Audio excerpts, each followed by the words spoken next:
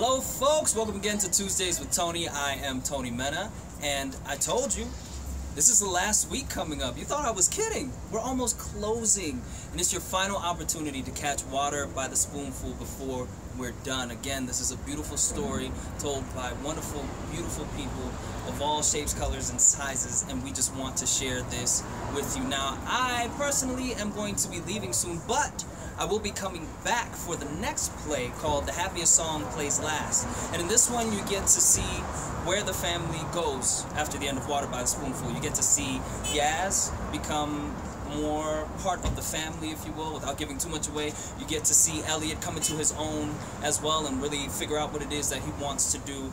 And it's just going to be another beautiful story, and we want to share that one with you as well. But you still have one more week to catch Water by the Spoonful, so please do so. All right? Take care.